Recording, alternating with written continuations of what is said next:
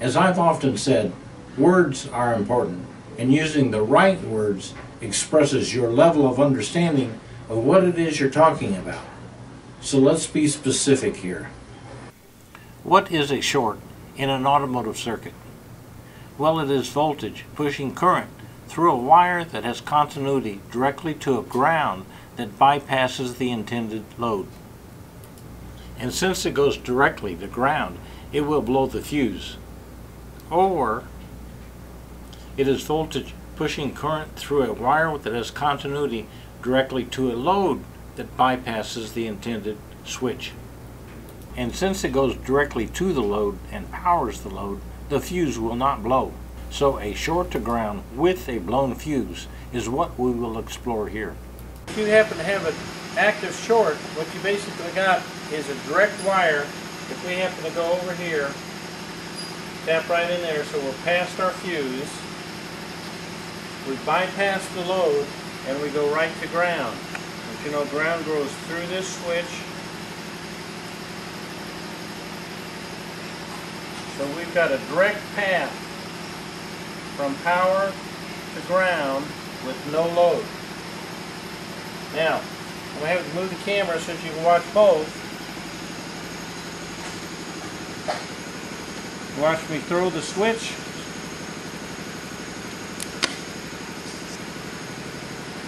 So that's what we have on this situation. As soon as you turn the key on, which is throwing the switch, you blow the fuse. Somewhere in the path from power, we're bypassing any load and we're going straight to ground, blowing the fuse. So we put 2 or 3 fuses in, and every time we put a fuse in and go to crank the car, it would pop the fuse immediately. Now it doesn't pop it with just key on, but it does pop the fuse when you crank immediately. So we know we have some kind of a short on that circuit. Now it's an active short. How do we find it? It could be anywhere. Let's look at the electrical diagram first. As you know, with electricity, you can't see it. You've got to test it. That means you need some information. You need electrical diagrams. So if you're going to work on cars, you need reliable electrical diagrams. Now going back here, you can see fuse 20 comes down here. We have a splice, S100, and then it also sends power over here to the auto shutdown relay. So fuse 20 can be blowing for any reason. It could be the splice, could be anywhere in here, or it could be anywhere on the auto shutdown relay. So what we want to do is eliminate one by one the branches. So what we did was, with the key off, we took that blown fuse out, put a good fuse in it, and we pulled the auto shutdown relay out of its socket. We turned the key back on and cranked the engine, and the fuse did not blow. So what does that prove? So that tells us that the source of the blown fuse is somehow coming through the auto shutdown relay. Why? Well, because removing it from the circuit means it cannot be the source, but it allows the source to pass right through it. So now we got to see, what does the auto shutdown relay do? So we left the good fuse in fuse 20. We pulled the shutdown relay out of its socket. Now you know any relay's got a control side and a power side, and we jump across the power side. Now we don't just use a regular jumper, because if we do, we're going to blow the fuse. So we use a circuit breaker. Now what that will do is, every time the short is activated, it'll blow the circuit breaker. It'll take a few seconds for the circuit breaker to cool off, and then it'll energize again. That way we can keep checking, and we don't have to keep replacing the fuses. So what we're going to do is take this auto shutdown relay out and jump her across those 2 pins. So we're going to pull that relay out. So we're going to take the orange wire and put it in the power side. You can tell from the test light that that one now has power. We're going to take the black one and put it on the output side. So this one is power all the time. This one should receive power when the relay is activated. So we're going to take the circuit breaker. We're going to hook it up to the live side. You can see that this side is live. So we're going to hook the circuit breaker up to that. You can see that that's live, and that actually goes through the circuit breaker over to the output side, and it's live as well because it's going through the circuit breaker. It tells us the circuit breaker is good. We're going to hook that up to the circuit breaker, so that way we'll know when that circuit opens or not. If that circuit breaker breaks and the circuit goes open, we should lose the test light. So I'm going to lay that where you can see it. Then I'm going to take another alligator clip and I'm going to attach that to the other end of the circuit breaker. And we're going to attach that now to this pin on the relay. Now you see the light went out. That means we got an active short going on. Now that circuit breaker should cool and come back on, and you should see the test light come back on when it's powering on. So we got an active short on this line. Circuit breaker comes on, it sees a short, blows the circuit again. This way we don't have to keep replacing the fuse. Okay, so at the auto shutdown relay, we know the output side is where we've got an active short. We come down here, the first thing we run into is a splice 123. So anything spliced off of here could be doing it, or it could be the PCM. But if anything is off of this splice, where most likely the problem is, when it blows that fuse, then we lose power to the PCM as well. So the first thing we need to look at is splice 123. What is on splice 123? So we'll go to our next diagram, and you can see splice S123 is located right here. In other words, this is your radiator, the fender, and right over here is splice 23, somewhere in this wiring bundle. So we need to go there first, and then downstream from 123. Okay, now one thing I want you to tell you. This is a 20 amp fuse that is blowing. It is not a 20 volt fuse. It's a 20 amp fuse. This is a circuit protection device that is engineered to fault whenever more than 20 amps or more pass through it. So what we need to be looking for is amps, not volts. So we're not going to use a voltmeter on this test. We're going to use an amp meter. Now when you buy one of these little circuit breakers, it comes with this amp meter.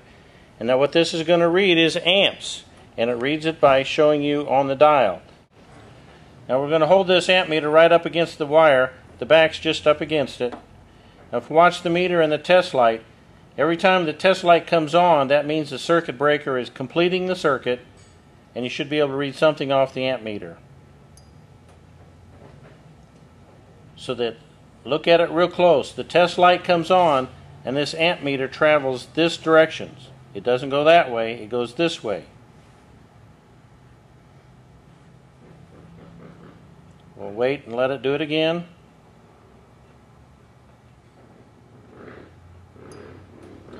So that is telling us that our current is flowing this way.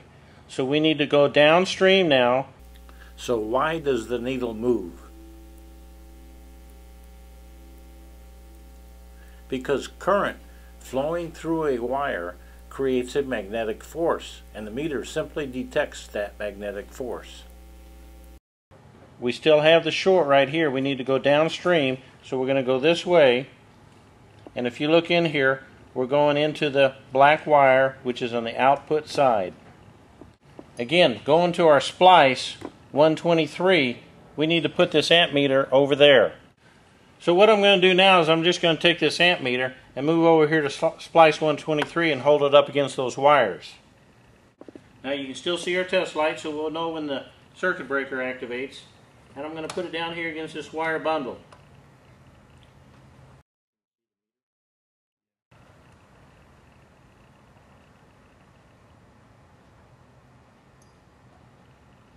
Okay, the meter activated when the light came on. That means we still got a short right there. So we're going to go on further down. Now you can't see it there, but this bundle of wires actually tucks back around behind the water jug over here, and it comes up into this split. We've got a black and a white connector. So I'm going to put the ammeter over here. Just hold up to it.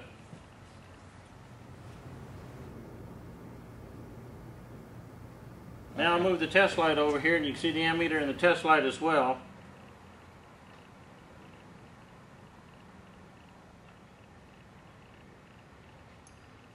So we still got a short right here. What I want to do then is eliminate one of these legs. So what I'm going to do is I got two connectors. I'm going to unplug them both.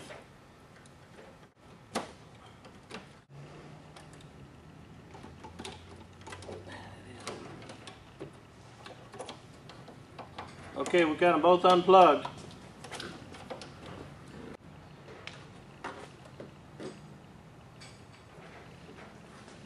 So I'm going to put my ammeter now back here. We'll wait for the circuit breaker to go again. Now we're waiting and the light did not go out. That means we no longer have the short. Our circuit breaker didn't open.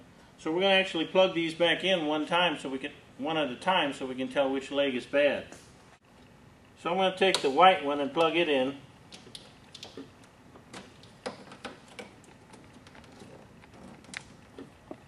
Now it's plugged in. Let's wait and see if the circuit breaks. So we wait a few minutes. Circuit does not open, so we no longer have a short. Now we're going to plug in the black one.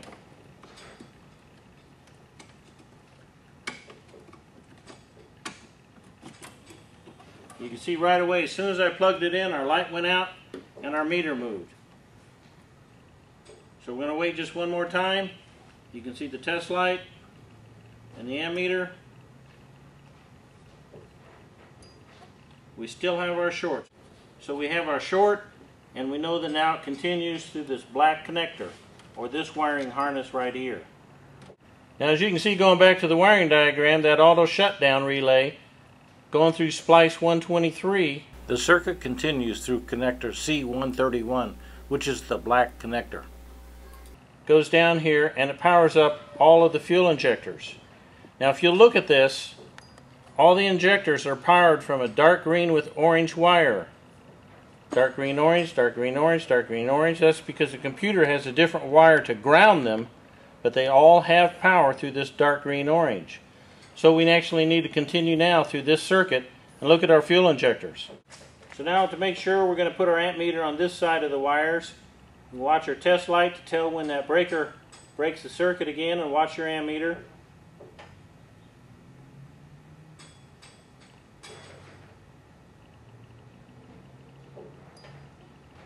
So now it is still going this direction. The needle went that direction. So we open up this bundle and we can see right here. Right in here we've got a dark green with orange wire. I'm going to put my ammeter right on that wire. Move the test light where we can see it. Put the ammeter right on that wire.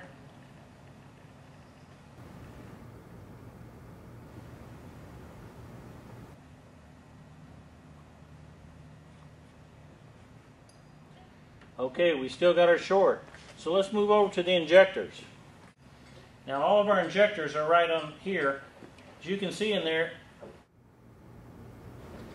there's a dark green with orange wire. So I'm going to put my ammeter right on that wire. So now we watch our test light.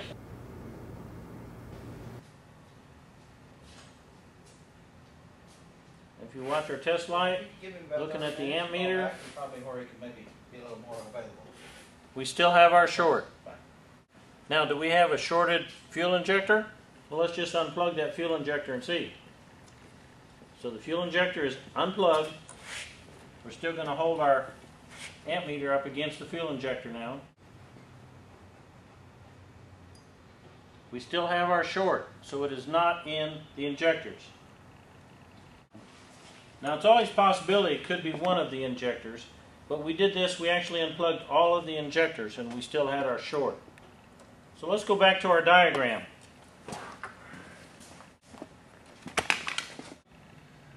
Okay, we're going to go to the next thing. We see the auto shutdown relay goes through splice 123 and it comes down here to the oxygen sensors. If you look at the oxygen sensors, a black, dark green and orange. So the dark green and orange on the oxygen sensors is on this circuit. So let's find that. Now our fuel injector wire harness actually comes through here and comes out the front. As you can see right here, we still got an orange, dark green with orange. Now we're going to put our meter on here with the wire in the back.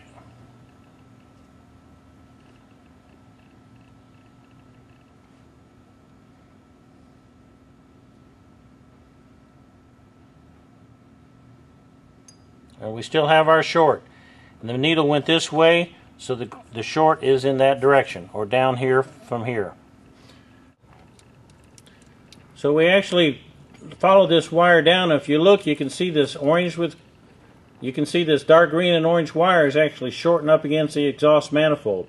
Let's pull that wire up where we can see it better. So we're going to pull this wire up, and sure enough, you can see this dark green with orange wire has got a bad spot on it. It's all discolored, and right there it went through the insulation. It was touching the ground. Now our light's on. It is not going on and off as it was before, because before, every time the circuit would short, the breaker would break and it would open the circuit, but our circuit is still intact because we no longer have a short. Now, just to get a little bit more evidence to make sure it's our problem, actually what I'm going to do is just ground this wire. It's the same thing as if it were touching the exhaust manifold. Now with the power probe, you know, whenever I throw this rocker, if I go forward I send power, if I go backward I send ground up here. So what I'm actually going to do is touch that wire. Nothing happens until I hit the rocker, but I'm going to rock backwards and hit it with ground. And when I do that, you can see the test light dims, and the circuit breaker broke actually in the power probe. So I reset that. So that confirms and shows us that this is our problem. So by reading the diagram, using our tools, we gathered the evidence. We found our problem was on the dark green orange wire. Now if that was not the short, we actually could have continued. You can see that the auto shutdown relay actually goes to the dark green orange again and goes to the ignition coil, dark green orange. So that was another possibility, but we did not need to go to that far because we found it on the oxygen sensor.